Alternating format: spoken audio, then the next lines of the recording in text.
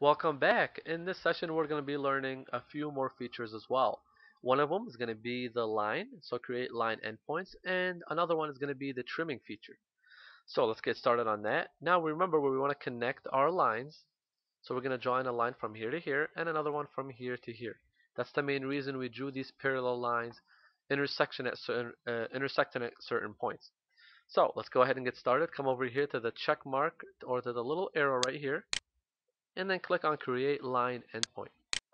So let's go ahead and move over to this intersection point right here, left click on it, and then just drag the arrow to this point right here. Now, a few things I want to show you real quick.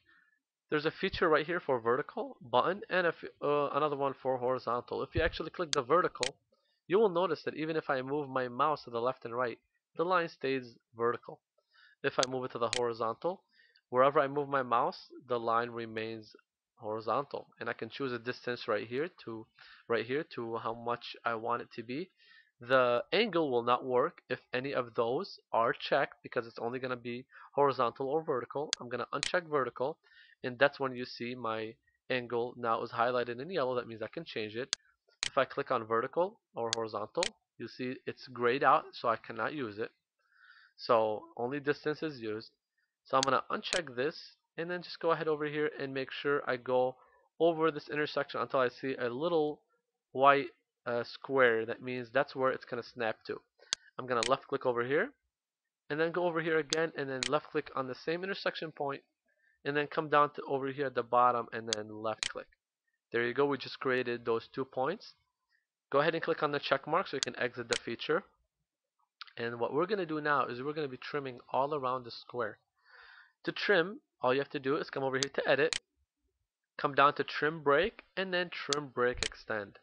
Now there's a few features that we'll be learning a little bit later in this tutorial, or if you already have seen our milling video tutorial, you've already known what these are. We're going to come over here to divide delete, and this will basically delete only the sections that we have highlighted.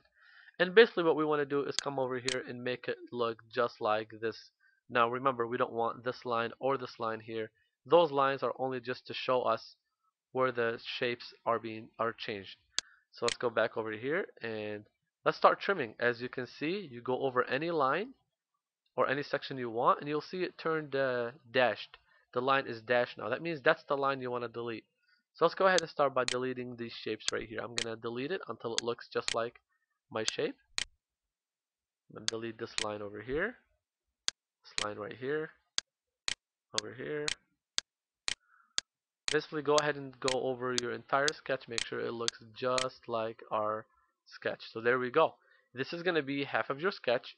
So remember, we're not doing a mirror feature. So if you've seen our milling exercise, you're familiar with the mirror feature. We would have to delete this line to mirror it, but we're not going to mirror it. We're going to be keeping it the same. This is going to be our finished sketch. So from this is where we set up our stock to machine it. So there we go. We are done with our first sketch for the first exercise in lathe, and we are ready to start setting up our stock for this exercise.